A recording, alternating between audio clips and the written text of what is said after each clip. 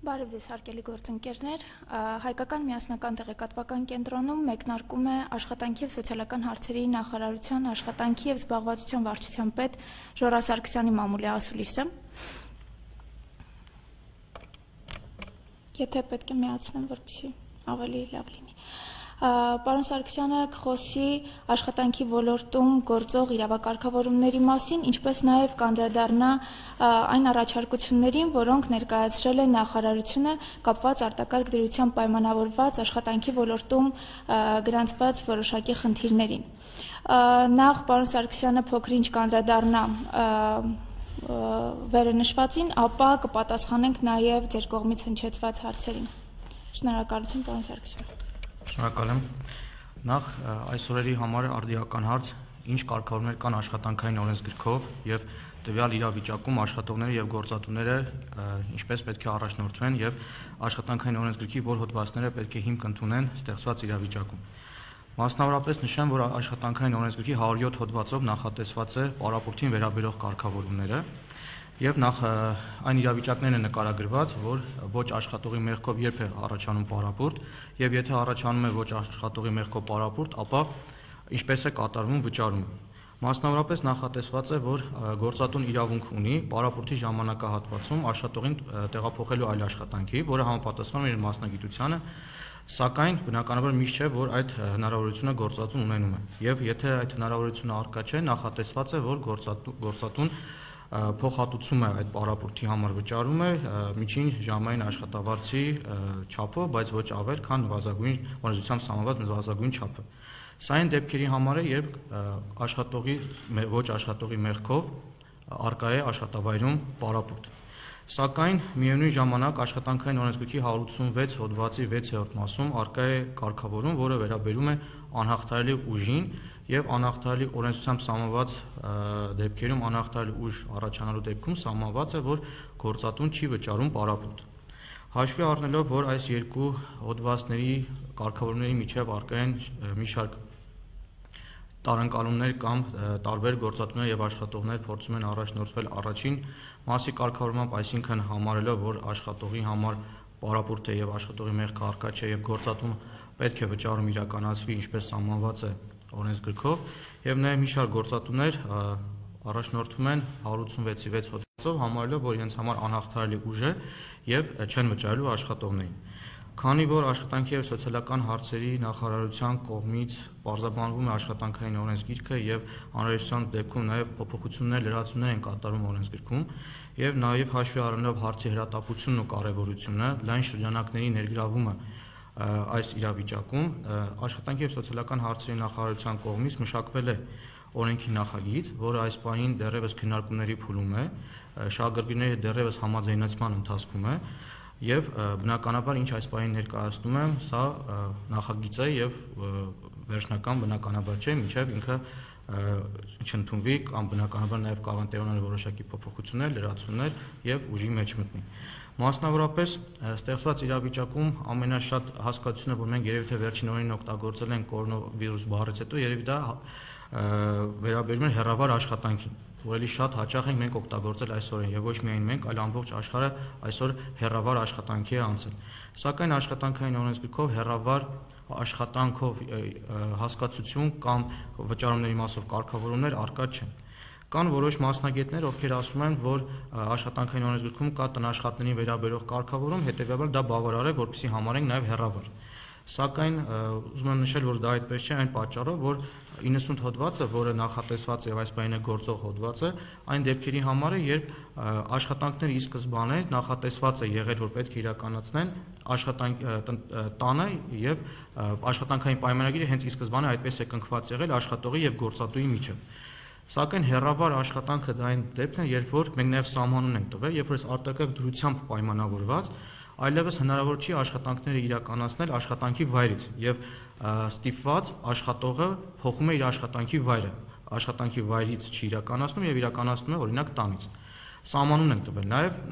նշվել է, որ տվյալ պարագայում, եթե աշխատանքը կատարվում է հեռավար եղանակով ենթադրվում է, որ աշխատանքի արդյունավետությունը կամ աշխատանքի բնականոն գործունեությունը սահմանված աշխատաժամանակի տեսակետից ամբողջությամբ պահպանվում է։ Հետևաբար նաև նախատեսենք, որ այս պարագայում պետք է վարձատրությունն ամբողջությամբ պահպանվի, եթե աշխատանքը ուղղակի վայրն է փոխվում, բայց շարունակվում է հեռավար եղանակով իրականացվել։ Մի բան եմ ուզում գործատուներին ասել, որ իրենց ճկունություն հաղորդելու համար են կատարել այս փոփոխությունը, մասնավորապես առաջարկում ենք, որ արտակարգ դրության ժամանակահատվածում գործատուները կարողանան փոփոխել աշխատանքային ռեժիմը եւ աշխատանքի վայրը, որովհետեւ եւ աշխատանքի ռեժիմը եւ աշխատանքի վայրը դա աշխատանքային պայմանագրով էական պայմաններ են համարվում, որի փոփոխման դեպքում գիտենք, որ օրենսգրքի պահանջը, որ գործատուն նախապես պետք է ծանուցի կախված աշխատողի ստաժից, բայց հաշվի առնելով, որ ստեղծված իրավիճակում գործատուները չունեն այդ ժամանակը, որ նախապես ծանուցեն, իսկ եթե չծանուցեն օրենսգրքով տուժեր են նախատեսված, մենք առաջարկում ենք, որ արտակարգ դրության ժամանակահատվածում, եթե գործատուն ստիպված է փոխել աշխատանքի վայրը, օրինակ աշխատանքի վայրը ոչ թե օֆիսից կամ աշխատանքի վայրը ոչ թե գործատուի մոտից, այլ տանից իրականացնելու դեպքում հեռավար եղանակով, այս ընթացքում չհամարվի աշխատանքի վայրի փոփոխություն եւ եթե ստիպված է գործատուն օրինակի համար լրիվ աշխատաժամանակի ռեժիմից անցնել ոչ լրիվ, օրինակ ներգրավել մեկ հերթափոխի ընթացքում 2 աշխատող 3-ի փոխարեն, նաեւ ճկուն լինի աշխատաժամերը այս ընթացքում փոփոխելը, որպեսզի կարողանա իր աշխատանքները բնականon շարունակել։ Սա գործատուներին կարծում եմ բավականին մեծ ճկունություն կհաղորդի իրենց աշխատանքները ավելի արդյունավետ կազմակերպելու համար։ Նաև սահմանվել է, որ այն դեպքերում, երբ որ աշխատողը պայմանավորված բնականաբար արտակարգ դրությամբ եւ սահմանումներ ենք տվել դեպքերի, այդ թվում նաեւ համաճարակներով պայմանավորված, չի կարողանում աշխատանքի ներկայանալ ժամանակին կամ այդ օրվա ընթացքում չի կարողանում ներկայանալ աշխատանքի, գործատուի տեսանկյունից, քանի որ աշխատանքային օրենսգրքի ներկայիս կարգավորումները տալիս են դա հնարավորությունը, օրինակ 1 օր անհարգելի բացակայության պատճառով ազատելու աշխատողին, ստեղծված իրավիճակում ասում են, որ գործատուն իր նախաձեռնությամբ չի կարող, հաշվի առնելով, որ կարող են մի շարք պատճառներ լինել, որով պայմանավորված, օրինակ աշխատողը չկարողանա հասնել աշխատանքի վայր, ճանապարհների փակնել կամ այլ հանգամանքներ, որից ելնելով օբյեկտիվորեն եւ ստեղծված իրավիճակով պայմանավորված աշխատողը չի կարողանում ներկայանալ աշխատանքի եւ տվյալ պարագայում գործատուն իր նախաձեռնությամբ չկարողանա լուծել աշխատանքային պայմանագիրը։ Մեկ այլ կարգավորմամբ առաջարկում ենք, որ ստեղծված իրավիճակում, եթե գիտենք նաեւ, որ ուսումնական հաստատությունների, նախակրթարանների արձակուրդներն են տեղափոխվել կամ արձակուրդները հետաձգվել են, այս պարագայում նաեւ շատ ծնողներ, ովքեր ստիպված են իրենց երեխաներին խնամելու պատճառով մնալ տանը, առաջարկում ենք, որ իրենց բացակայությունները կամ ուշացումները եւս գործատուն համարի հարգելի այս ընթացքում բնականաբար եւ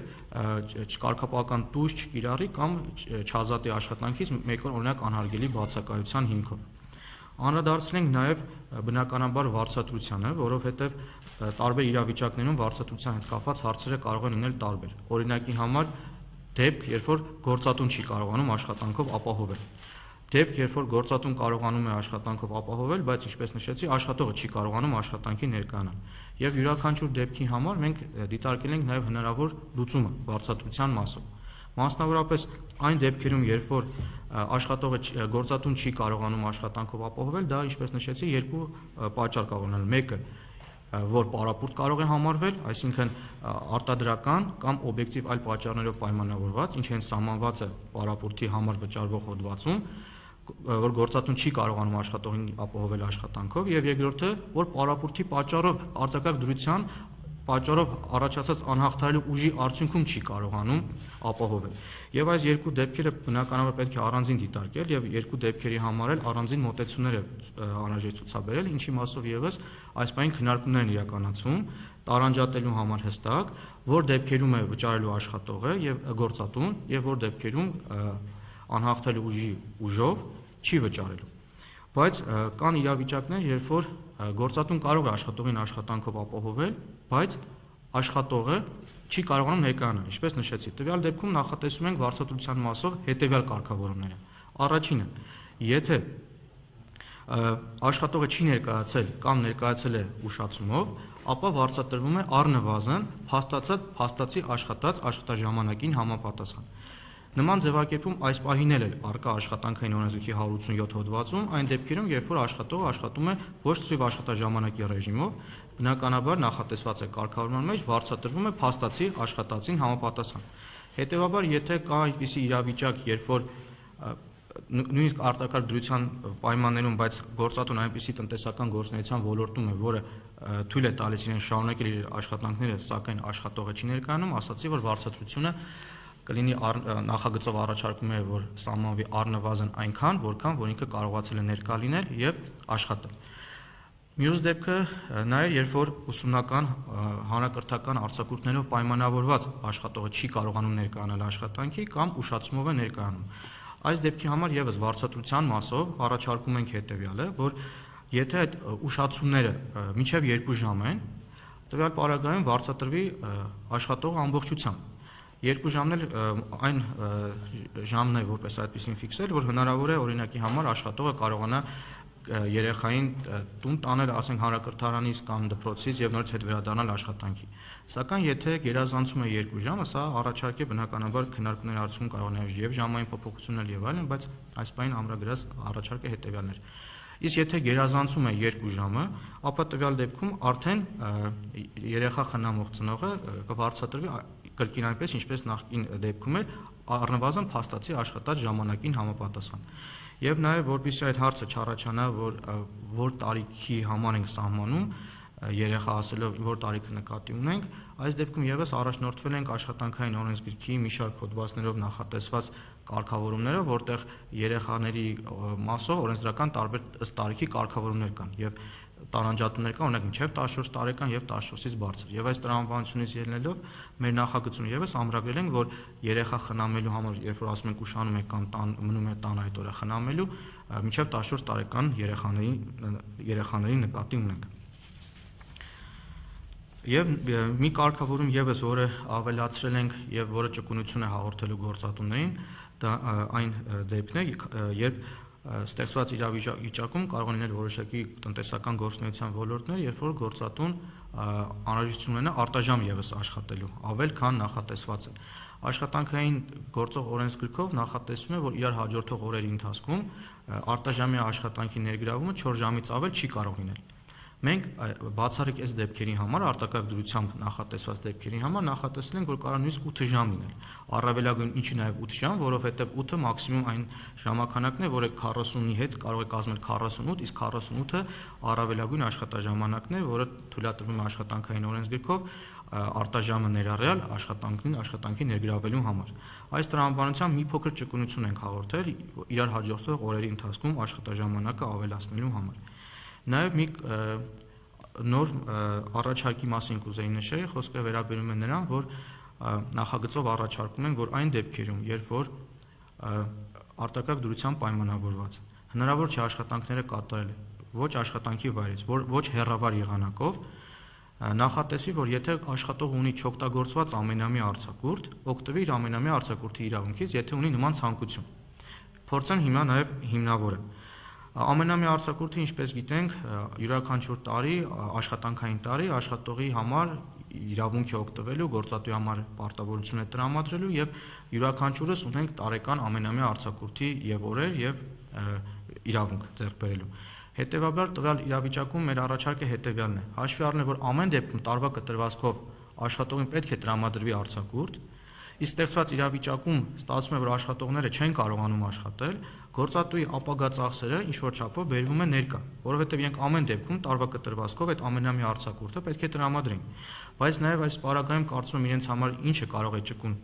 գործիքակազմ հաղորդել, որ այսօր տրամադրում են արձակուրդը, բայց երբ որ վաղ է արտակարգ դրությունից դուրս գան եւ բնականաբար տնտեսվարող սուբյեկտները սկսեն ամբողջ ներուժով լծվել իրենց աշխատանքներին, արդեն աշխատողները չեն գնա արձակուրդ եւ այդ բաց թողած եւ ժամանակը եւ ռեսուրսը եւ ֆինանսը կարողանան գործատուները հետ բերել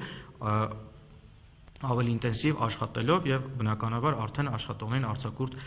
տրամադրելու խնդիր չի լինի, որովհետեւ արդեն իսկ իրենց արձակուրդները օգտագործած կլինեն։ Այսինքն որևէ հավելյալ բեր ֆինանսական գործատուի վրա չի ավելանում, ուղղակի ապագա ծախսը բերվում է ներկա։ Վստահ եմ, որ կլինեն հարցեր, որ այս իրավիճակում նույնիսկ ձեր ասած տրամաբանության պարագայում որտեղից գործատուները վճարեն նույնիսկ այդ ամենամյա արձակուրդը,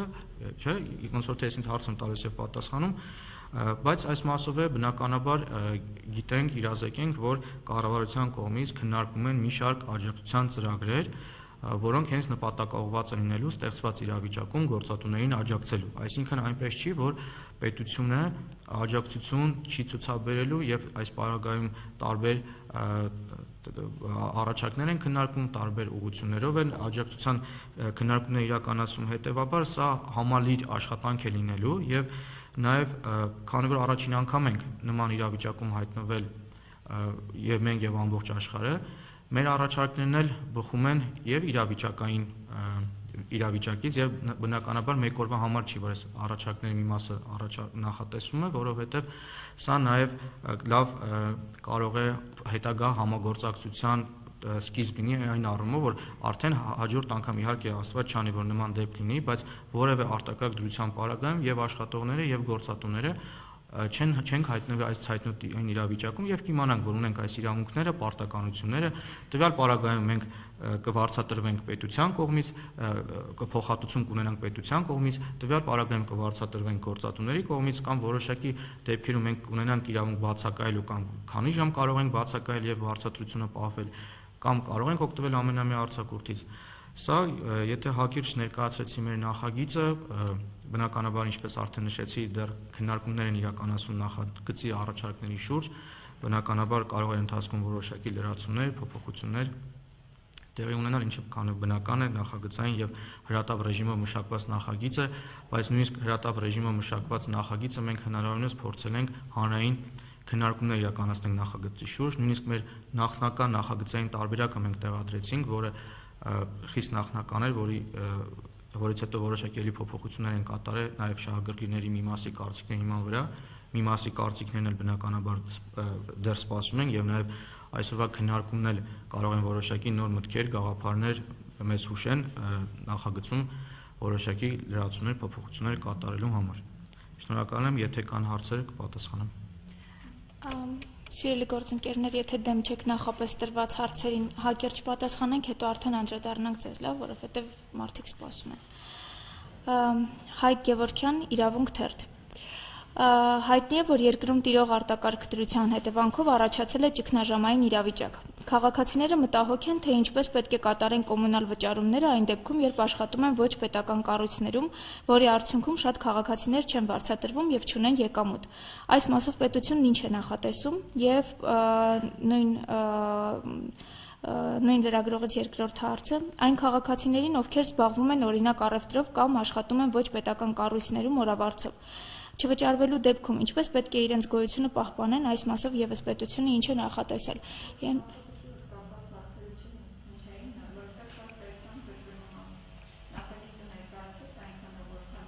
Դեմ չեմ, բայց քանի որ մեր գործընկերները նախապես իրենց հարցերը ուղարկել են, ինձ թվում է այդքան էլ ճիշտ չի հիմա իրենց թողնել, անդրադառնալ մենք հակիրճ կներկայացնենք, ուղղակի նշեմ, որ որոշակի հարցեր կան, որոնք աշխատանքի եւ սոցիալական հարցերի նախարարության իրավասություններից դուրս են։ Պարոն Սարգսյան, ինչը որ նախարարության իրավասությունից դուրս է, կխնդրեմ ուղղակի հակիրճ անդրադառնալ այս հարցերին ու արդեն Շնորհակալ եմ, այո, առաջին հարցը կոմունալ վճարումների մասով իմ իրավասության շրջանակներում չէ հարցին պատասխանելը։ Երկրորդ հարցի հետ կապված նշեմ հետեւյալը. օրավարձով աշխատողները եւս համարվում են աշխատողներ իրենց բոլոր իրավունքներով եւ պարտականություններով, եթե ունեն աշխատանքային պայմանագիր։ Օրավարձը ընդհանրապես աշխատավարձի վճարման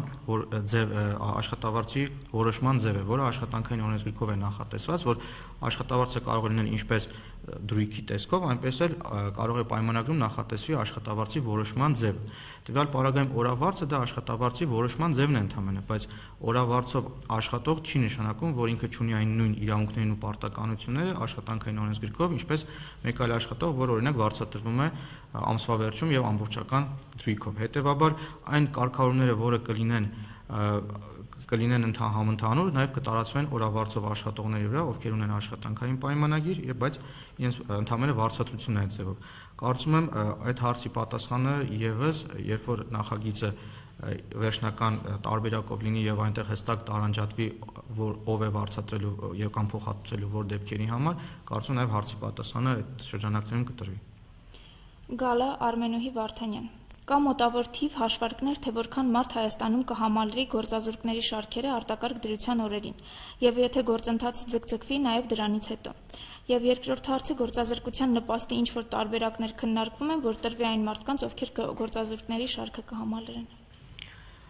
Այս բան դեռ թվեր հնարավոր չի հնչեցնել, որովհետեւ ընդամենը 10 օր պլյուս մինուս որ ակտիվ այս գործընթացի մեջ են եւ ընդամենը մարտի 16-ից որ արտակարգ դրություն է հայտարարվել եւ եթե նույնիսկ կրճատումներ լինեն, բնականաբար դա մեկ օրում եւ միանգամից չէ, որ շուկայում տեղի կունենա եւ միանգամից չէ, որ ինֆորմացիան մեզ հասու կլինել, բնականաբար մենք այդ թվերը շատ են կարեւորում եւ փորձելու ենք այդ թվերի հետևից գնալ եւ հասկանալ ինչ տեղի ունեցավ աշխատաշուկայում, ինչ վերադասավորումներ եղան, որովհետեւ մեր նաեւ հենց շահառուներն են համարվում գործազուրկները աշխատափնտրող անձինք, որպեսզի կարողանանք իրենց հասցեական օգնություն, ծառայություններ այս պարագայում մատուցել։ Բնականաբար այս բանի թվեր չեմ կարող հնչեցնել, բայց այո, մեր ուշադրության ներքո են գտնվելու եւ մենք փորձելու ենք հնարավորինս այդ թիվը ունենալ եւ այդ գործազուրկների կամ աշխատողների աշխատանք փնտրող անձանց առաջարկել զբաղվածության պետական գործակալության կողմից պետական բյուջեի միջոցների հաշվին իրականացվող եւ զբաղվածության ծրագրեր եւ միջնորդություններ նորից իրենց աշխատանքի տեղավորելու համար։ Իսկ նպաստների հետ կապված այս մասով եւս իրավասության հարցին պատասխանան առնելով որ աշխատանքի զբաղվածության վարչությունը չի նպաստների քաղաքականության մասով մշակում եւ իրականացնում, բայց կարծում եմ, որ համապարփակ քննարկումների եւ լուծումների մեջ նաեւ կնախատեսվի նմանատիպ որոշակի լուծումներ։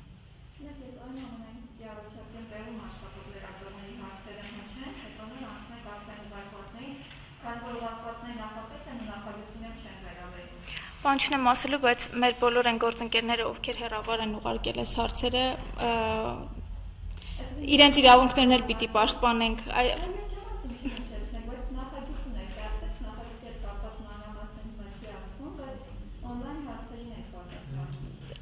Ես բոլորի հարցերին պատասխանելու ենք, այնպես չի, որ հիմա եթե երկու հարց էլ մեր գործընկերների հարցերից պատասխանենք, ձեր հարցերին չենք պատասխանելու Նայիրա ջան։ Մենք ենք առաջարկել այս տարբերակը, կամ այստեղ լինել, կամ հեռավար ուղարկել հարցերը։ Մարդիկ օգտվել են մյուս տարբերակից։ Ու եթե հիմա իրանց հարցերին չպատասխանենք, դրանից խնդիրը չի լուծվելու, էլի։ Ընդամենը երկու հարց կա, ինձ թվում է եւս 2 րոպե կարելի է դիմանալ։ Մարինե Խառատյան, Նյու Արմենիա AM։ Խնդրում եմ ասել, թե ինչ սանկցիաներ են նախատեսվում աշխատողների հարկադիր պարապուրտը չվճարող գործատուներին, օրերս տարածված փոփոխությունների առաջարկում որևէ սանկցիա չկար։ Եթե գործատուն հրաժարվում է վճարել, ինչպես օրինակ Գագիկ Ծառուկյանը։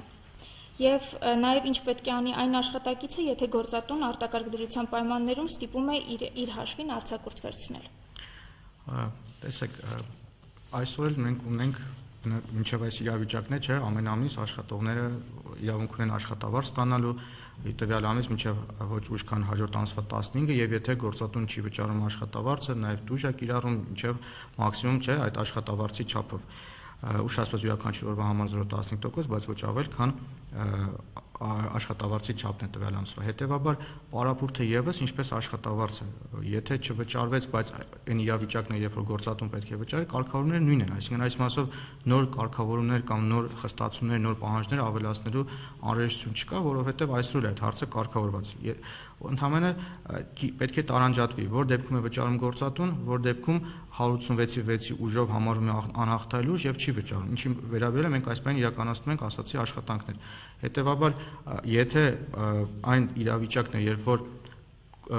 ոչ աշխատողի մեղքով է, բայց գործատուն ինքը չի ցանկանում շարունակել տվյալ իրավիճակում իր աշխատանքային գործունեությունը, բայց որևէ մեկը նաև իրեն չի սահմանափակել իր գործունեությունը, սա կստացվի, որ ոչ աշխատողի մեղքով պարապուրտ է, որի համար վճարում է գործատուն։ Հետևաբար, եթե գործատունը չի վճարում, ապա, ինչպես արդեն նշեցի, նույն գործիքակազմը ինչ որ օրինակ չի վճարում աշխատավարձը, եւ դրա համար մենք ունենք պետական եկամուտների կոմիտե, որովհետեւ հարկային եկամուտների մասը, որտեղ եթե չի վճարում, նաեւ չի վճարում հարկերը, չէ՞, բնականաբար։ Հետևաբար այս եւ ունենք առողջապահության եւ աշխատանքի տեսչական մարմին, ով եւս լիազոր է աշխատանքային օրենսդրության մի շարք դրույթների, պահանջների հետ կապված, եթե խախտումներ են թույլ տալիս աշխատողները, գործատուները, վերահսկողություն իրականացնելու, մասնավորապես իրազեկելու համար նշեմ, որ լիազորությունների շրջանակներում են աշխատանքի վայրում աշխատողների առողջությանն ու անվտանգությանը վերաբերվող պահանջների պահպանման կամ չպահպանելու հետ կապված հարցերը հղի կանանց մինչև 18 տարեկան երեխաների եւ կրծքով կերակրող կանանց հետ կապված աշխատանքային օրենսդրությամբ սահմանված պահանջների չպահպանելը։ Տվյալ պարագաներում կարող են մեր աշխատողները դիմել առողջապահության եւ աշխատանքի տեսչական մարմին, ով իրավասու է տվյալ դեպքում իրականացնել վերահսկողական գործառույթներ։ Նաեւ ասացին չվճարվող արձակուրդի հետ կապված, այս մասով այո, ասեմ, որ աշխատանքային օրենսգրքի կարգավորումների համաձայն սահմանված են մի քանի դեպք, երբ որ աշխատողը եւ թե ցանկանում է գործատուն պետք է տա չվճարվող արձակուրդ, իմպերատիվ պահանջ է գործատուի համար, իսկ մնացած դեպքերում, որը որ երևի թե այս իրավիճակում նաեւ այդ մյուս դեպքն է, երբ որ կա հնարավորություն մինչեւ 60 օր չվճարվող արձակուրդ տրամադրելու աշխատողին, հստակ սահմանված է, որ այն տրամադրվում է միայն կողմերի համաձայնությամբ։ Հետևաբար պարտադրել, եթե խոսում են կողմերի համաձայնության մասին, պարտադրել եզրույթը տեղին եւ կիրառելի չէ։ Այսինքն, եթե աշխատողը չի ցանկանում չվճարվող արձակուրդ վերցնելու եւ չի գրում բնականաբար դիմում, գործատուն չի կարող պարտադրել այս իրավիճակում, որպեսզի աշխատողը գնա չվճարվող արձակուրդ։ Սա որովհետեւ միայն կողմերի համաձայնությամբ։ Դուսյա Ղազարյան, Arm Daily AM։ Այս ընթացքում բազմաթիվ ահազանգեր են եղել, որ աշխատողներին գործատուները հրաժարվում են վճարել հարկադիր պարապուրտի համար եւ որոշ գործատուներ էլ միջև արտակարգ դրության ավարտը աշխատողներին ազատել են աշխատանքից։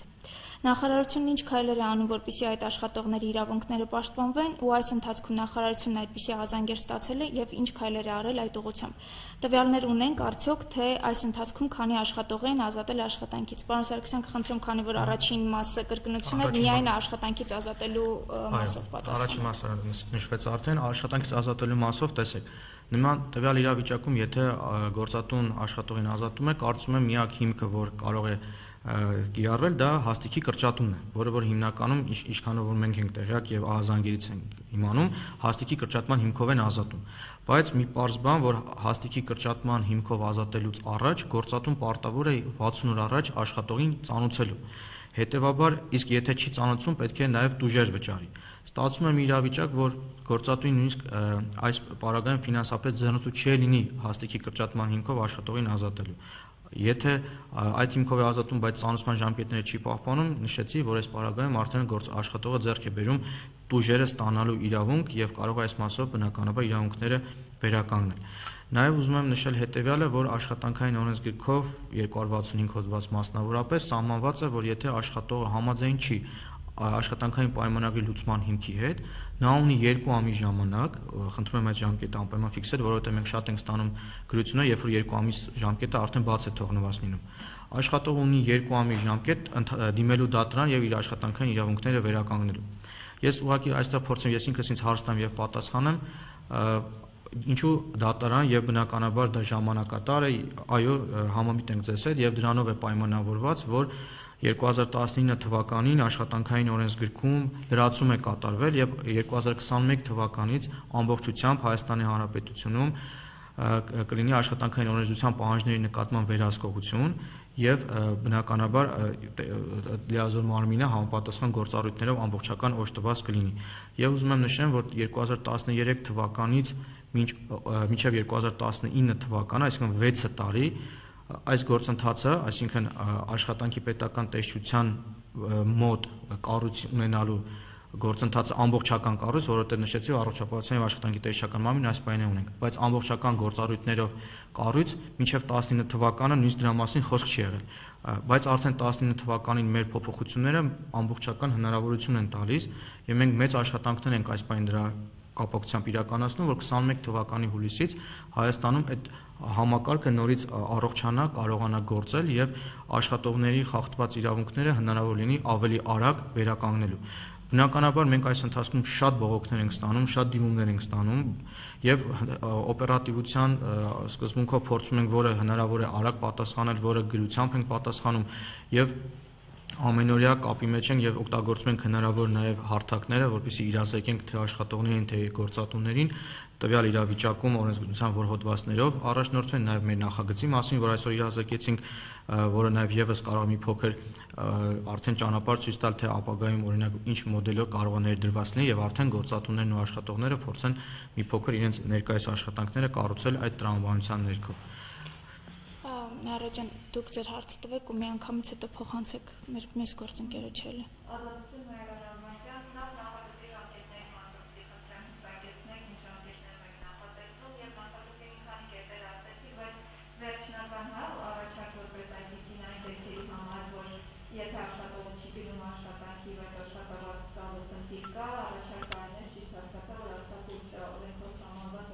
Առաջարկներից մեկն է, այո։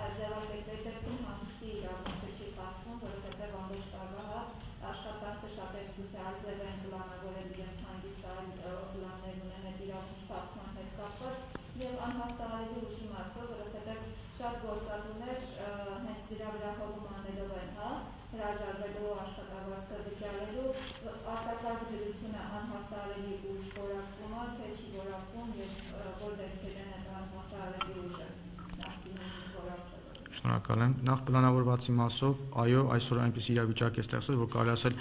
բոլորիս պլաններն են փոխվել եւ առաջնահերթություններն են փոխվել եւ նույն տրամաբանությամբ կարող է նաեւ նման իրավիճակ լինել, երբ որ աշխատողը նաեւ փոխի իր արձակուրդային օրերը, բայց սա մենք նախագծով նախատեսում ենք որպես աշխատողի համար իրավունք, հետեւաբար եթե նա չի ցանկանում, դա պարտադիր չի իր համար, չի ցանկանում կարող է այդ իրավունքի չօգտվել։ Մենք նախագծով ասում ենք, եթե աշխատողը դիմում է ամենամյա արձակուրդից օգտվելու համար, հետեւաբար եթե այնպիսի պլաններ ունի, որ որևիցե կերպ չի պատկերացնում այս ժամկետներում եւ չի ցանկանում դիմել ամենամյա արձակուրդից օգտվելու համար, բնականաբար կարող է չդիմել։ Ժամկետների մասով մենք կարծում ենք, քանի որ նման իրավիճակներում արտակարգ ռեժիմով ենք աշխատում եւ բնականաբար փոփոխություններն նախատեսվում է, որ արագացված գործընթացով լինել։ Ես ինքս ժամկետներ չեմ կարող ասել, որովհետև ես նախագիծ որպես այդպիսի մշակող ներկայացնող եմ, բայց ոչ ընդունող եւ ընթացք տրվող, դա ազգային ժողովն է ընդունում եւ բնականաբար այս մասով ես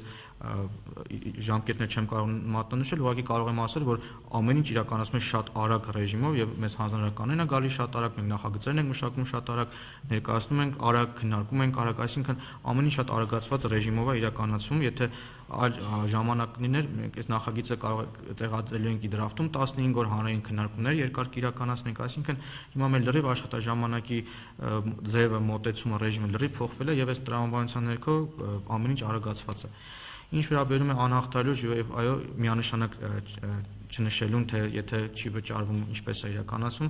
ինչու միանշանակ չասացի, որովհետեւ այս մասով դեռևս քանի որ ասացի նախագծային փուլումը, այս մասով դեռևս մի փոքր քննարկումներ են իրականացվում եւ վերջնական տարբերակը եւս ձեզ հասու կլինել, ուղղակի այս մասով այո, խնդիրը տարանջատված է երկու մասի, ով է վճարում գործատուն, թե հատուցում պետք է տրամադրվի տվյալ պարագայում, որովհետև անհաղթալու ուժ է եւ ենթադրաբար գործատուն չէր կարող շարունակել այլևս վճարել։ Հարցը արդիական է եւ սա մեր առաջնային հարցերից մեկն է, որ այս պահին քննարկում ենք, ուղղակի այս մասով վերջնական դիրքորոշում չեմ ուզում հայտնել, որտեղ ինքը նախագիծ է, իսկ կարող է իմ ասելուց հետո շատերը ընկալեն որպես վերջնական տարբերակ եւ արդեն առաջնորդվեն այդ ասածով, իսկ սա շատ նուրբ հարց է որպես այդպեսին, դրա համար ավելի հստակ լինելու պարագայում բնականաբար էլի հասու կլինի ինֆորմացիան։ Եվս մեկ հարց ես ժամկետների մասով ինչու եմ հարցնում, որովհետև ձեր նախագիծը, եթե ճիշտ ենք հասկանում, նպատակն այն է, որպեսզի աշխատողների իրավունքները չխախտվեն աշխատավարձ ստանալու առումով։ Դա կարող է վատթարացնող, հետևանք ունենալ գործատուի համար եւ եթե այս օրերի համար է լինելու ընդունվելուց հետո հետադարձ ուժ տալը նրան ինչ խնդիրներ կարող է առաջացնել։ Այո, մենք նախագծով նախատեսում ենք հետադարձ ուժ տալու իրավունք եւ որպես այդպեսին վատթարացնող նորմեր չենք նախատեսել, որովհետեւ 84-1 հոդված ունենք, որտեղ հետադարձ ուժ չի կարող տրվել վատթարացնող նորմերին, նախագծով որպես այդպեսին ավելի հստակեցվող եւ կարգավորող նորմեր են եւ նույնիսկ շատ դեպքերում գործատուների համար հավելյալ նոր երաշխիքներ ենք ավելացնում, ինչպես օրինակ նշեցի, աշխատանքի վայրի փոփոխությունը չհամարվի իրական պայմանի փոփոխություն, ռեժիմի փոփոխությունը չհամարվի, արտաժամյա աշխատանքը հնարավոր լինի իրականացնել մինչև 8 ժամ կամ որպես այդպեսին հստակեցվի իրենք որ դեպքերում են վարձատրելու եւ որ դեպքերում չեն վարձատրելու, որովհետեւ ունենք երկու հոդված 181-ի 1 եւ 186-ի 1 եւ 186-ի 6, որոնք տարբեր իրավիճակների համար տարբեր լուծումներ են առաջարկում։ Նախագիծը վերջնական տարբերակով բնականաբար չի ունենալու այնպիսի իր մեջ կարգավորումներ, որը որ վատթարացնող է լինելու որևէ մեկի համար, որևէ կողմի համար, աշխատողի կամ գործատու, ինքը կարգավորող է լինելու այս իրավիճակի համար եւ դրանով էլ պայմանավորված ինքը հետադարձ ուժ է նաեւ նախատեսում տալ այս ժամանակահատվածի հենց մարտի 16-ից սկսած։ Ձեր հարցն էլ Անալիտիկ եմ լրատվական կայք, Ֆելիսրելյան, պարոն Սարգսյան, աշխատանքի 2 օր առաջ աշխատանքի եւ սոցիալական հարցերի նախարար Զարուհի Բաթյանն իր էջում գրառում արեց այն աշխատակիցների, այն աշխատողների մասին, որոնց գործատուներն իրենց հարկատուր պարապորտի են տրտում, ներեցեք, նշեմ, որ գրառումը հեռացվեց, նա նաև ասել էր, որ նախարարությունն այդ հարցը չի կարող լուծել եւ պետք է դիմել հատուկ կազմակերպությունների։ Խնդրում եմ ասել նախ ինչպես եք վերաբերվում գրառմանը, որ պետք է դիմեն հատուկ ԿՀԿ-ների եւ ինչպես եք վերաբերվում գրառումը հեռացնելուն։ Արդյոք նախարարին հարիր է նման լուրջ գրառում անել ու հետո հեռացնել, եթե բազմաթիվ լրատվամիջոցներ արդեն դրան հողում անելով անդրադարձել էին եւ հրապարակումներ էին արել։ Քանի որ ձեր հարցը չի վերաբերվում աշխատանքային իրավունքներին, ես կխնդրեմ, որպեսզի պարոն Սարգսյանը չպատասխանի այդ հարցին, իսկ ինչ ես ուզում եմ հասկանալ, որքանով է աշխատանքային իրավունքին վերաբերում պարոն Սարգսյանի վերաբերմունքը նախարարի գրառում հեռացնելուն կամ չհեռացնելուն, իսկ ինչ վերաբերում է նախարարության իրավասությանը աշխատողների իրավունքների խախտման պարագայում, ես կխնդրեի, այսինքն պարոն Սարգսյանը արդեն իսկ ասաց, որ այս մասով իրավասություն ունի միայն աշխատանքի եւ առողջապահական տեսչական մարմինը որոշակիորեն, այն էլ որոշ դեպքերում, այսպես։ Լավ, երկրորդ հարցս։ Երկրորդ հարցս, արդյոք նախարարությունում գոնե այս ընթացքում քննարկվում է պարգևավճարներից հրաժարվելու հարցը, խոսքս վերաբերում է աշխատողներին, այդ թվում նաև նախարարին եւ փոխնախարարներին, այսինքն հրաժարվել պարգևավճարներից եւ դրանք փոխանցել հատուկ հաշվին կամ փոխանցել հատուկ հաշվին։ Այս դեպքում եւս պարոն Սարգսյանը քննարկող եւ որոշում կայացնողը չի։ Շնորհակալություն։ Խնդրեմ։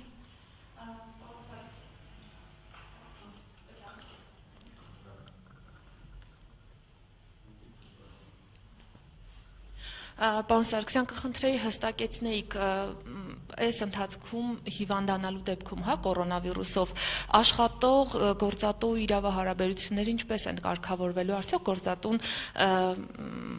կկարողանա աշխատողին աշխատանքից հեռացնել, չգիտեմ, բուժման գուցե երկարատև լինելու պատճառով կամ առհասարակ կուզենա դադարեցնել, հա, պայմանագիրը աշխատողի հետ։ Շնորհակալ եմ հարցի համար։ Ձեր հարցը եւս կարգավորված է աշխատանքային օրենսդրությամբ, այն առումով, որ եթե աշխատողը համարվում է անաշխատունակության մեջ, ձեր ասածների դեպքում եթե հիվանդացել է, կարող է նա անաշխատունակության թերթիկ ունենալ եւ այդ ժամանակահատվածում գտնել անաշխատունակության մեջ, իսկ անաշխատունակության մեջ գտնվելու ժամանակահատվածում աշխատանքային օրենսդրության կարգավորումների համաձայն այս պահին գործատուն իրավունք ունի իր նախաձեռնությամբ աշխատողի հետ լուծելու աշխատանքային պայմանագիրը, նաեւ նախատեսված են ժամկետներ այդ մասով, որը արդեն մոտ խոսքը գնում է 120 կամ 140 օրվա մասին եւ չեմ կարծում, որ այս իրավիճակում խոսքը այդ ժամկետներից ավել լինի, բայց նույնիսկ եթե այդ ժամկետներից ավելին էլ գործատուի համար իրավունք է եւ ոչ թե պարտականություն։ Այսինքն, այո, եթե ստեղծված այնպիսի իրավիճակ լինի, որ աշխատողը 140 օր չի ներկայանում աշխատանքի, այդ թվում նաեւ հիվանդության պատճառով,